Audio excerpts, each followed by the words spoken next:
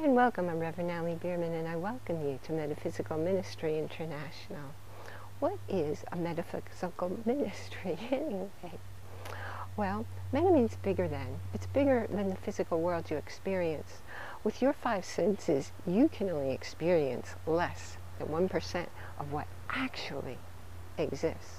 So when you learn to move beyond the physical, beyond the five senses, into the part that is all of you, that belongs to the all is one, suddenly that vast, over 99% of reality enters your being.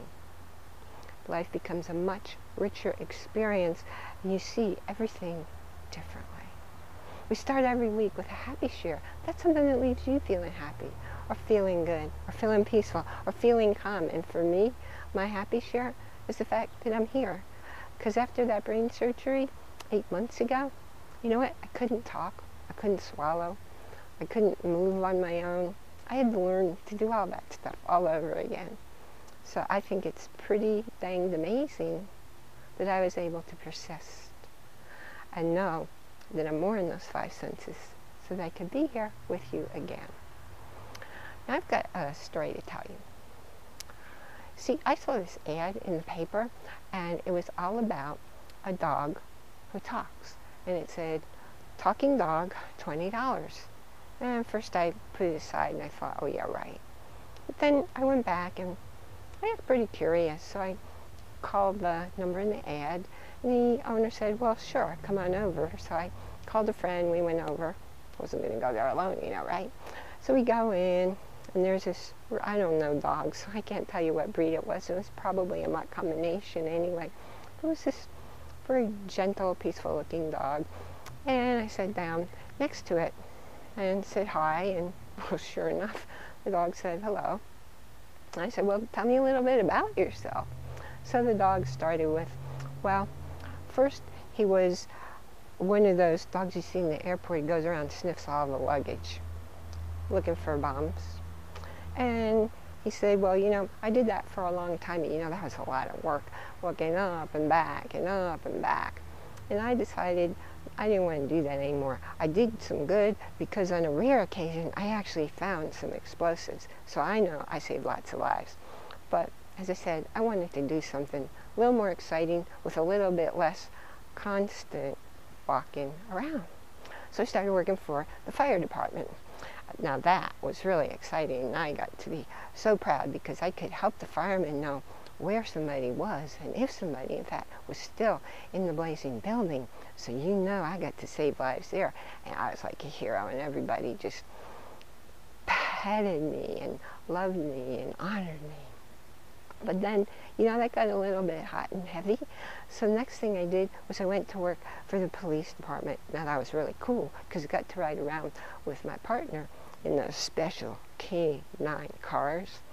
Now, talk about impressing ladies. Well, I did that for a long time. And as I thought, I got a lot of attention, helped the police to save a lot of lives, to interfere before the crime hurt anybody.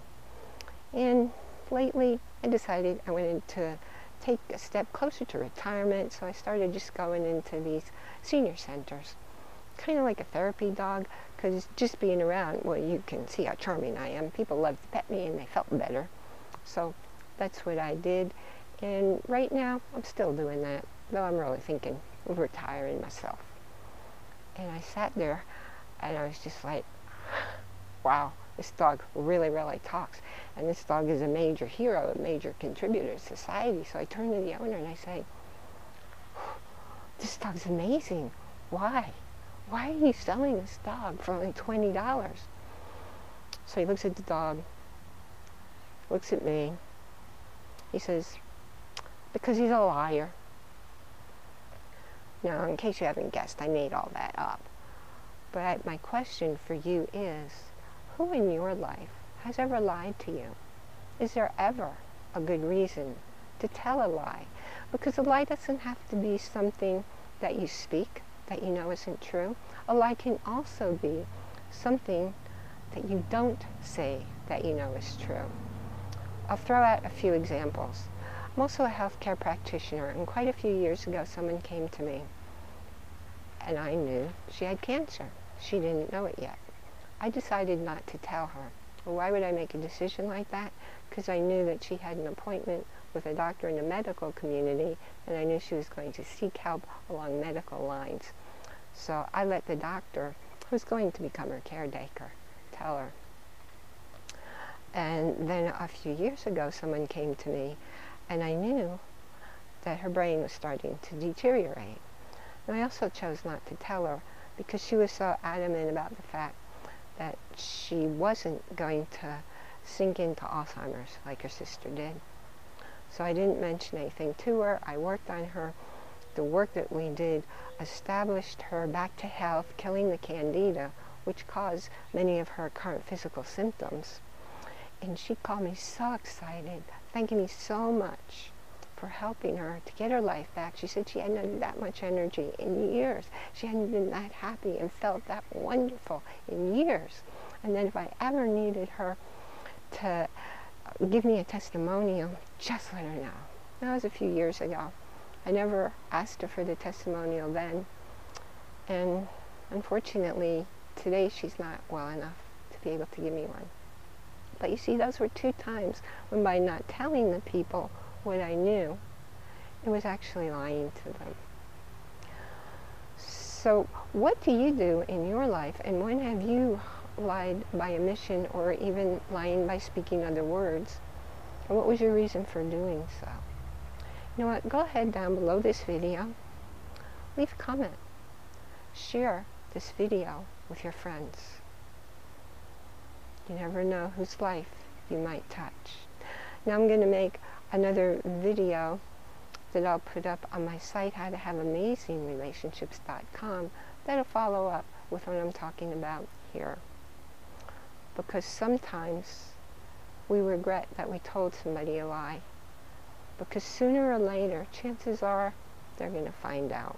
And then they're going to wonder why we weren't truthful with them. They may be grateful we weren't, but they may wonder. If you have anything in your life for which you'd like some help, if you look up there on the Metaphysical Ministry International site, you see that space up there? Hold a space for. Holding a space for isn't a prayer circle.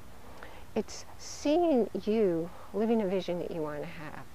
Maybe you're interested in moving to a new home, or getting a new car, or a new job. Whatever it could be, if you scroll down the bottom, you leave a comment, you ask us to hold a space for something, your request will appear up there. And what happens is everybody who comes to the site and reads it both down below and up there will just take a moment and just see you living whatever it is you requested. See you living in that new house. See you driving that new car. And be specific when you ask. Maybe not just a different car, but a new car. Whatever it is that you want us to help you hold your vision for. See, the more people putting energy in it, the bigger the message is going out to the universe. The universe can pick up on it and fulfill it even faster, if and when it's in your highest and best interest. Thank you so much for joining me here today.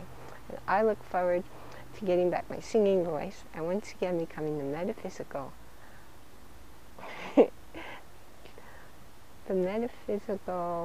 minstrel minister. That's it. Enjoy a wonderful day. Blessings.